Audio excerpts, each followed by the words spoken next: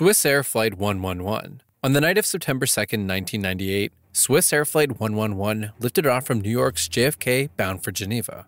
It was a McDonnell Douglas MD-11, only 7 years old, powered by 3 engines and carrying 215 passengers and 14 crew. Within hours, every soul on board was gone. The aircraft plunged into the Atlantic Ocean near Peggy's Cove, Nova Scotia, at a terrifying speed of 345 miles per hour, hitting the water with a force measured at 350 times the pull of gravity. Death was instantaneous.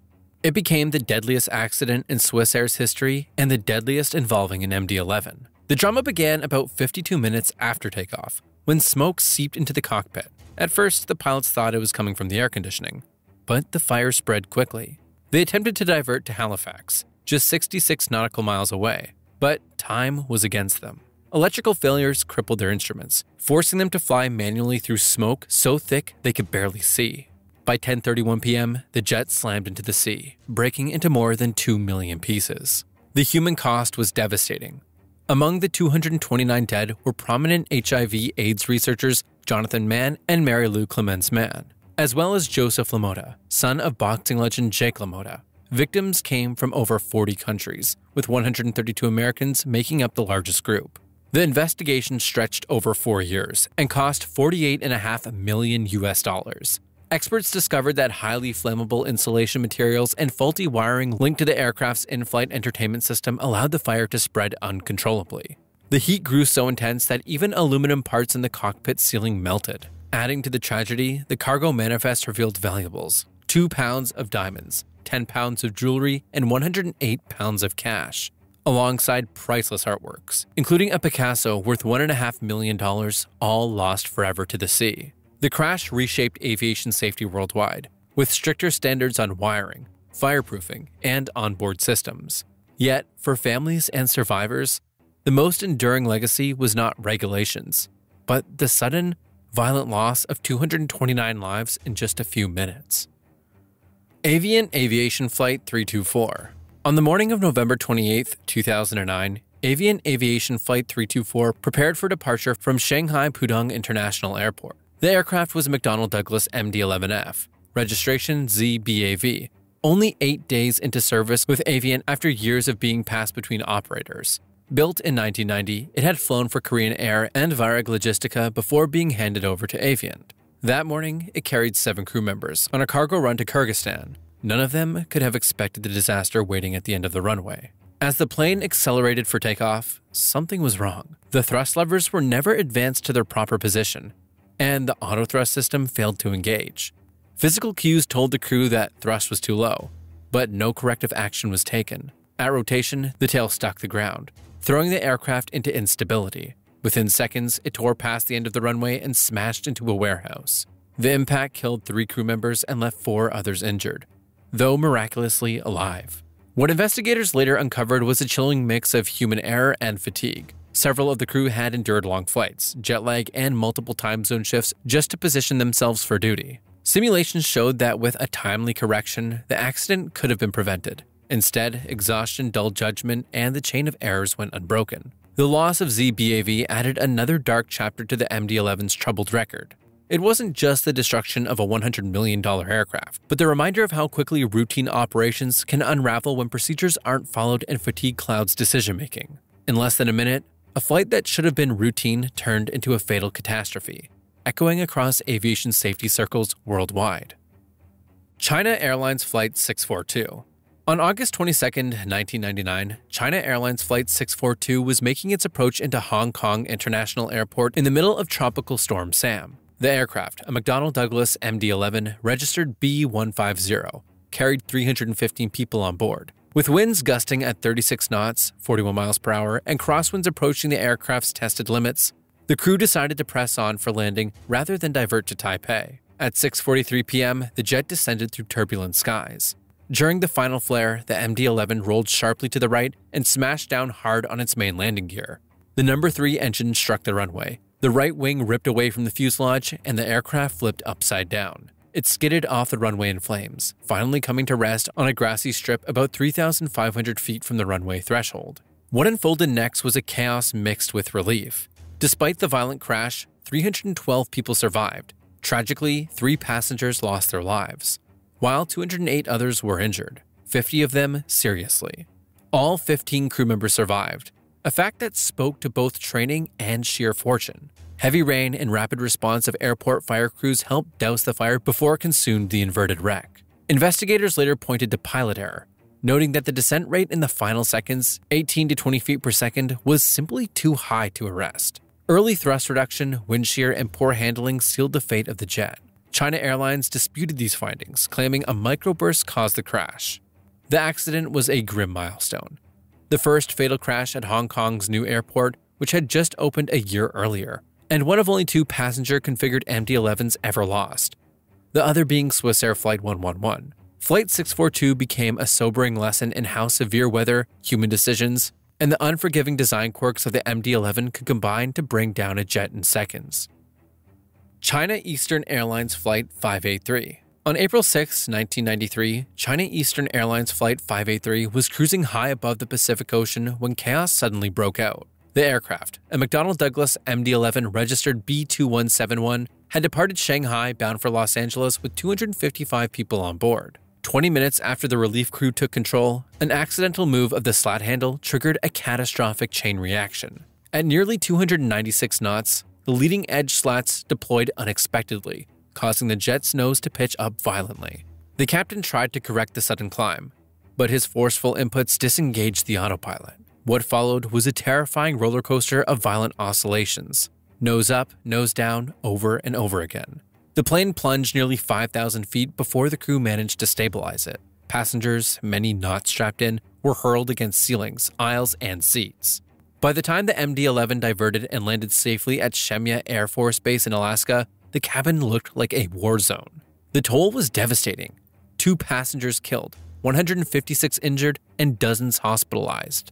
Of the 235 passengers, many were inexperienced flyers from China and weren't accustomed to wearing seatbelts throughout the flight, which amplified the injuries. Yet, despite the horror, 253 people survived. Local Chinese speakers in Alaska rushed in to help translate and provide comfort for shaken survivors. Investigators later discovered that the flap slat handle design was dangerously flawed. A simple nudge while working on an unrelated task could trigger the system. Poor training in high altitude, upset recovery, and overcorrections by the crew made matters worse. The MD-11, only 2 years old with just over 4,800 flight hours, had been pushed to the edge by a small design oversight. Flight 583 became a chilling reminder of how a single mechanical flaw combined with human error can turn a routine crossing into a deadly ordeal in seconds. FedEx Express Flight 14. On July 31, 1997, FedEx Express Flight 14 was on the last leg of a long journey from Singapore to Newark, New Jersey, with stops in Malaysia, Taiwan, and Alaska. The aircraft, a McDonnell Douglas MD-11F named Joshua, carried 5 people on board, 2 pilots and 3 passengers, one riding in the jump seat. What was supposed to be a routine landing turned into one of FedEx's most dramatic close calls. The crew was already uneasy before reaching Newark. One thrust reverser was inoperative. The logbook showed recurring problems with the auto brake system, and they mistakenly believed the available runway length was shorter than it actually was. Determined to touch down early, the 46-year-old Captain Robert Freeman, with 11,000 flight hours, pressed for a firm landing. His first officer, 39-year-old Donald Gooden, had just 95 hours on the MD-11, adding another layer of risk. The touchdown on runway 22R began normally, but the MD-11 bounced violently, rolled to the right, and slammed down again about 1,100 feet later. The right landing gear snapped, the number 3 engine struck the runway, and the aircraft cartwheeled off the pavement, flipping inverted before bursting into flames. Incredibly, all 5 occupants survived, though all sustained injuries, and the freighter was completely destroyed. The NTSB investigation determined that the cause was the captain's overcontrol during the flare and his failure to abort the landing when it became unstable. His late aggressive control inputs compressed the right gear strut until it collapsed, rupturing a fuel tank and triggering the inferno. The aftermath was career-ending. Captain Freeman was fired in October 2000, though his union claimed MD-11 design flaws shared the blame. The crash, paired with another MD-11 FedEx disaster in 2009, underscored how unforgiving the jet could be in hard landings. Flight 14 showed how one moment of misjudgment, compounded by mechanical doubts and design quirks, could flip a $200 million aircraft on its back in seconds. FedEx Express Flight 80. On the morning of March 23, 2009, FedEx Express Flight 80 approached Narita International Airport in Japan after nearly 4 hours in the air from Guangzhou, China. The aircraft was a McDonnell Douglas MD-11F, a heavy trijet that already had a reputation for being unforgiving on landing. As it neared runway 34L, surface winds gusted over 40 knots, conditions that turned a routine approach into a deadly test of skill. The flare came too late, the nose pitched too high and then too low. What followed was a violent cycle known as porpoising, a bounce, a slam, and another uncontrolled bounce. On the third impact, the left wing struck the ground, snapping the landing gear and setting the plane cartwheeling off the runway. Within seconds, the jet burst into flames and came to rest inverted, a burning wreckage scattered across the grass. On board were only 2 men, Captain Kevin Mosley, 54, a former Marine fighter pilot with 12,800 flight hours, and First Officer Anthony Pino, 49, a former U.S. Air Force C-5 Galaxy pilot with 6,300 hours. Both were pulled from the wreck by rescuers, but neither survived. It was Narita's first fatal accident, and the loss of life sent shockwaves through aviation. The investigation uncovered a deadly mix of fatigue.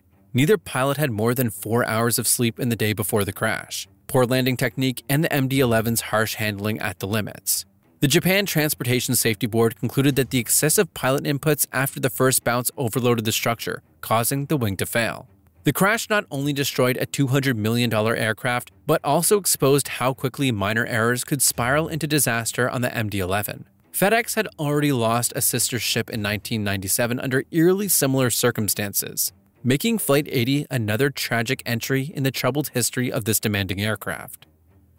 FedEx Express Flight 087. On October 17, 1999, FedEx Express Flight 087, a McDonnell Douglas MD-11F worth $120 million, attempted to land at Subic Bay International Airport in the Philippines.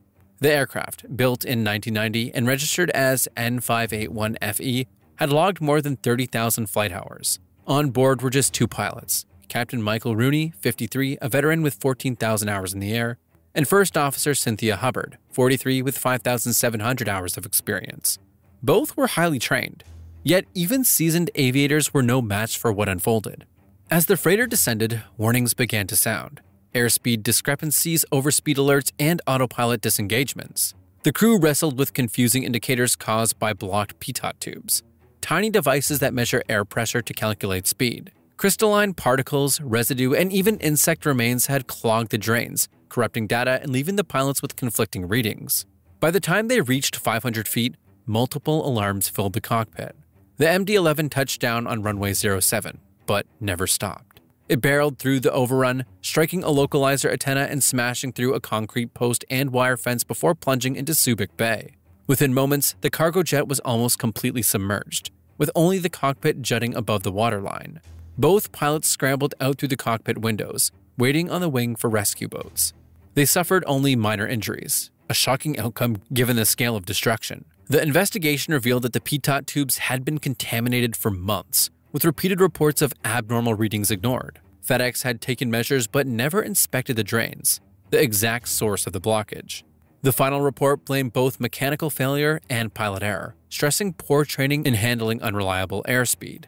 The crash destroyed most of the cargo, electronics and clothing bound for FedEx's hub, and turned Subic Bay into an environmental hazard as leaking jet fuel spread across the water. What could have been just another routine cargo flight ended as a $120 million loss, a near tragedy that underscored how something as small as a clog sensor could bring down a giant of the skies. Korean Air Cargo Flight 6316.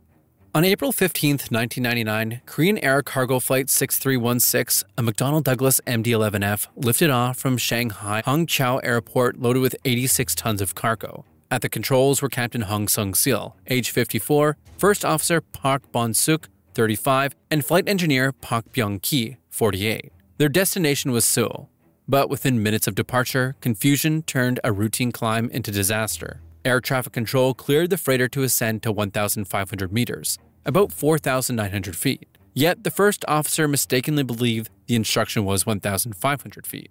Convinced they had overshot their altitude by nearly 3,000 feet, the captain pushed the control column forward. The MD-11 nosed into a terrifying dive, plummeting at a rate of 34,000 feet per minute. At 4:04 p.m., barely moments after takeoff, the jet slammed into an industrial zone in Xinjiang, only 6 miles southwest of the airport. The crash triggered an explosion so violent it registered as a 1.6 magnitude earthquake on local seismic equipment. All 3 crew members were killed instantly. On the ground, 5 people, including 2 students and 3 migrant workers, also lost their lives, while 42 others were injured. The aircraft involved, tail number HL7373, had been delivered new to Korean Air in 1992 as a passenger jet before being converted into a freighter in 1996. Investigators found no signs of mechanical failure. Instead, the tragedy stemmed from a dangerous mix of metric and imperial measurements. China issued altitude instructions in meters, while South Korea used feet. The mismatch proved fatal when training and cockpit communication failed to catch the error. The investigation later highlighted the urgent need for standardized systems and better crew training in handling international unit conversions. A single misunderstanding over altitude, compounded by high workload during climb-out, had turned a $100 million aircraft into wreckage scattered across a Shanghai neighborhood, leaving behind a grim lesson etched into aviation history. Lufthansa Cargo Flight 8460. On July 27, 2010, Lufthansa Cargo Flight 8460, a McDonnell Douglas MD-11F, approached King Khalid International Airport in Riyadh, Saudi Arabia, after a routine leg from Frankfurt. Weather was clear, visibility was good, yet what should have been a normal landing spiraled into a violent accident. The aircraft, tail number DALCQ, touched down hard on the runway, bounced, and then struck again with even greater force. By the third impact, the aft fuselage ruptured, the aircraft broke apart, and flames tore through the midsection. Both crew members, the 39-year-old captain and the 29-year-old first officer, were injured but survived, escaping down the emergency slide before fire crews fought the blaze. The aircraft had a long history. Built in 1993, it first flew for Alitalia as a passenger jet before being converted into a freighter in 2004. By the time of the crash, it had logged 73,247 flight hours and completed 10,073 cycles, powered by 3 General Electric CF6 engines. The official investigation by Saudi Arabia's General Authority of Civil Aviation pointed to a critical problem: bounced landings. The MD-11 was notorious for them. Pilots often struggled to recognize when a bounce had occurred, and incorrect reactions could turn the situation catastrophic. In this case, the initial hard touchdown set off a chain reaction of worsening impacts, until the jet could no longer withstand the stress. The accident wasn't an isolated event. By that year, there had already been 29 other MD-11 hard landings, causing major damage. Just a year earlier, FedEx Flight 80 had suffered a nearly identical bounce landing accident in Japan. Only that time, both crew members were killed. Flight 8460's fiery end underscored a troubling truth. A design that made the MD-11 efficient in the air also made it dangerously unforgiving when it hit the runway too hard. A $90 million aircraft was reduced to charred wreckage, but the survival of both pilots turned a near-certain tragedy into a story of escape against the odds.